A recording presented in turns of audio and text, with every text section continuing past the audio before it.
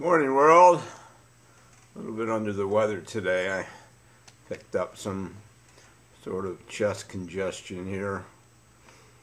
If I sometime disappear from the internet, it's probably because I had got pneumonia or some other lung problem that us people with these diseases have, but enough of that. Been on our discussion boards on MySpace, no, not MySpace, Facebook, and I'm into one that has to do with my hometown of Audubon. One of the discussion boards that I'm posting this to, and of course to my YouTube, is talking about small stores of your town. My town in particular, Audubon, New Jersey, back there in the suburbs of Philadelphia, the suburbs of Camden. Now, I notice a lot of discussions about these small stores are coming from a lot of younger people. When I mean younger, probably 50 people, 50 and younger. But when you look at the evolution of a town, in this case Audubon, New Jersey, it dates back to 1905, and it went through a lot of changes. I was looking at my mother's 50th reunion from Audubon High School yesterday, and it had a whole list of things in there that the class of 1944 enjoyed doing and places they liked to go. And most of the places don't exist anymore. One of the things that struck me was they like to swim in the gully. Well, I have another story about the gully, about how right near Jarvis's farm it used to be a place to go ice swimming, then ice skating, and of course then just a trickle, and it's probably gone now. But back to the stores again. When I grew up in Audubon, early 50s to middle 60s, there was a set stores that you shopped at, the smaller ones, including there on Merchant Street. And over time, all these stores changed. They go away. The owners died because they were sole proprietorships. But the stores that, for you Audubonites, that I remember quite well, and some of them are the same stores, but they're just different names. Up the street from Haviland, Public School number 3 was the Quaker store, and that changed names over the years. One of them I saw not mentioned on there was Shiry's liquor store. I think it was right up on that street that bordered Audubon from Haddonfield.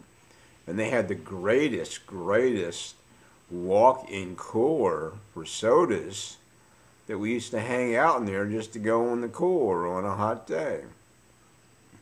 Up there on White Horse Pike, corner of Pine Street, there used to be a Howard Johnson's, and that was new to us in the early 60s. And that, of course, it soon went out of business, and I think is now a bank or something. Across the street from that little strip there next to Holy Trinity Lutheran Church. In our day, when we started out, there was a malt shop pharmacy on one side, anchored by another malt shop where we bought our candy and baseball cards on the other side. More about some of these places later. Right in the middle was a little grocery store owned by this little couple. We would pick up local stuff there with my grandmother, and always remember the big barrel with the what do you call it, with the cucumbers, the pickles in the pickle barrel.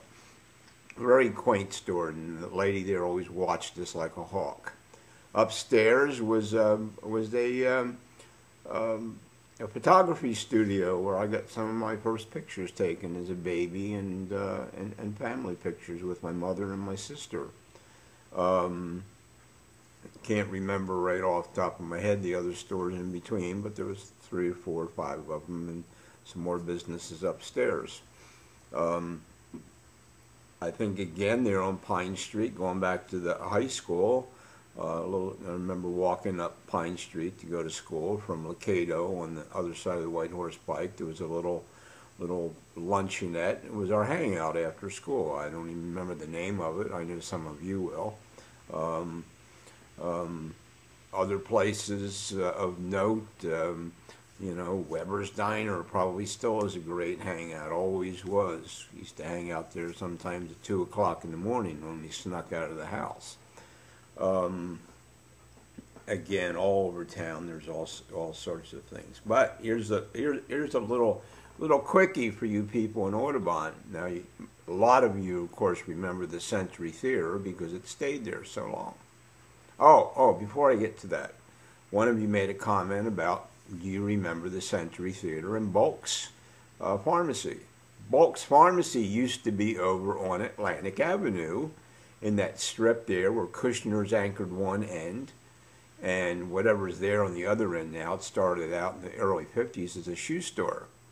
And in between there was a little music shop where back in the days of WIBG we would go pick up our top 99 and some sheet music, and then later on pick up some 45s. But back to the movie theater again, the Century Theater. A lot of you remember that. What other movie theater in the early 50s was in Audubon? What other movie theater was in Audubon in the early 50s? Okay. And where was it located? So there's your trivia for the day for Audubonites. While I still got a little time, the other big movie theater we used to go to in the early 50s was the Ritz Theater up in Oakland. It was a mainstream theater. Across the street from that, sometime in the middle, late 50s, a Dairy Queen opened up. You can always walk up there to the Dairy Queen.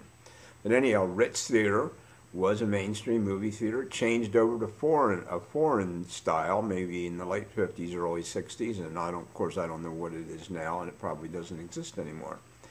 So anyhow, those are some of my comments today about small stores in Audubon and in whatever hometown you've lived in. They've all gone through an evolution over the years. Some gone, some added, some changed. Merchant Street, let's think of the stores there. There were also proprietorships. We had a little watchmaker there. There was a couple barbershops, and then changed over to luncheonettes, or they were luncheonettes changed over to the barbershops. The Sally store, the Five and Dime, which moved twice. Down there on the one corner was the local meat market and small grocery store, and on and on and on. This is Gus from sunny downtown Orion, Washington, saying bye now.